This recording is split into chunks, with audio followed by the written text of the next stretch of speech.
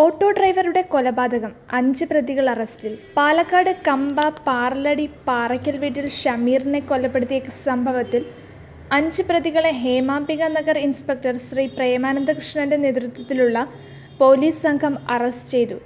കമ്പ പാറയ്ക്കൽ വീട്ടിൽ റവീസ്, അജ്മൽ എന്ന മുനീർ, ഷുഹൈബ്, മേപ്പറമ്പ് പേഴുംകര സ്വദേശി ഷഫീഖ്, പ്രായപൂർത്തിയാവാത്ത ഒരാൾ എന്നിവരാണ് അറസ്റ്റിലായത്.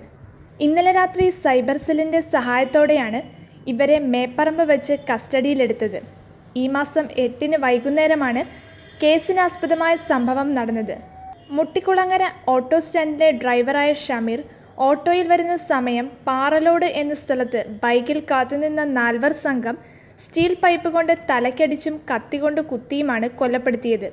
ഓട്ടോയിൽ നിന്നും ഇറങ്ങിയോടിയ ഷമീറിനെ പിന്നിലൂടെ ഓടിച്ചിട്ട് അടിച്ചു വീഴ്ത്തുകയായിരുന്നു. നിലത്ത് വീണുകിടന്ന ഷമീറിനെ നേരം ഇരുട്ടിയതിനാൽ ആരും ശ്രദ്ധിച്ചില്ല.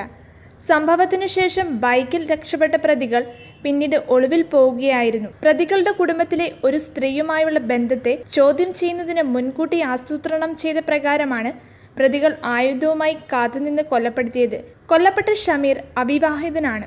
ഒളിവിൽ പോയ പ്രതികൾക്ക് താമസിക്കാൻ സൗകര്യമൊരുക്കിയ കുറ്റത്തിനാണ് ഷഫീഖിൻ്റെ പേഴുംകരയിലുള്ള വാടക വീട്ടിലാണ് പ്രതികൾക്ക് ഒളിവിൽ താമസിക്കാൻ സൗകര്യമൊരുക്കി കൊടുത്തത്.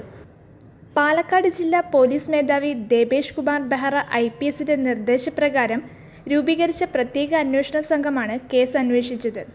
പോലീസിൻ്റെ ഊർജിതമായ അന്വേഷണമാണ് 2 ദിവസത്തിനകം പ്രതികളെ പിടികൂടാൻ സഹായിച്ചത്.